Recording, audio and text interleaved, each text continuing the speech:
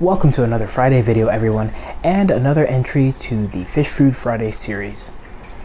Today we're talking about a food that a lot of my fish have really taken well to, and that is fruit flies, more specifically the wingless variety.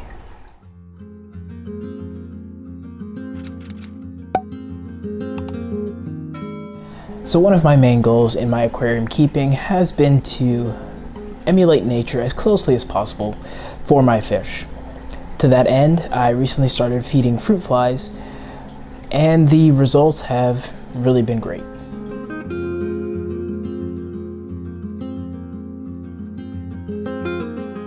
One of the biggest benefits to feeding something like fruit flies is that you can witness a more natural feeding behavior from your fish.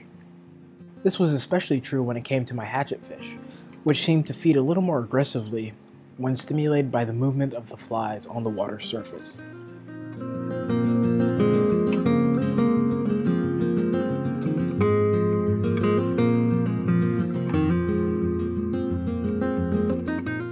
If you have small fish that like to stay near the water surface or come up to the top of the tank to feed, chances are they will appreciate some fruit flies in their diet.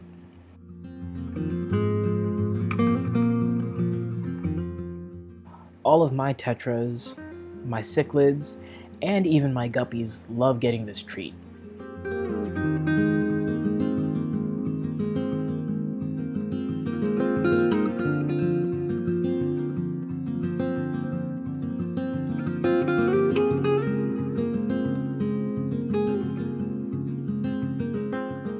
Another benefit to feeding fruit flies, especially in a closed system or paludarium type setting, is that if any survive the initial feeding, the fish can snack on them as they venture near the water throughout the day.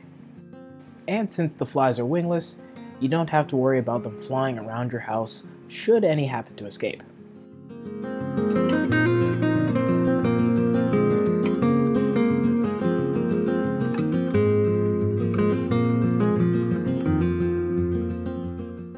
Now, culturing fruit flies can be relatively easy. First thing you want to find is someone offering a starter culture to get you going though. I got mine from Josh's Frogs, since they also sell convenient packs of all the supplies you need to make new cultures as time goes on.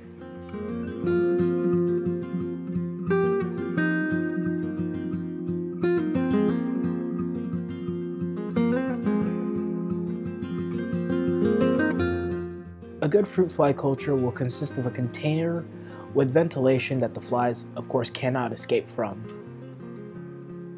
media for the larvae to live in and feed from, and material for the flies to walk on.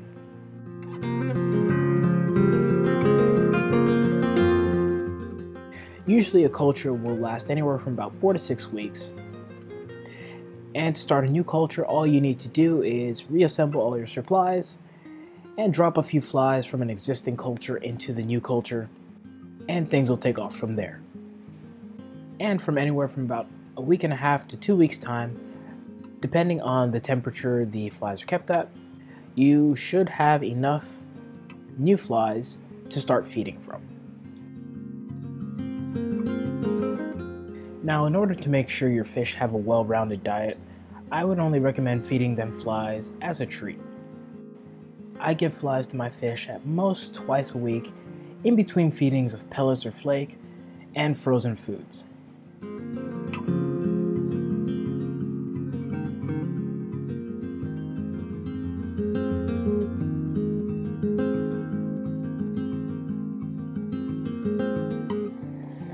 Well, that's going to do it for this Friday's video.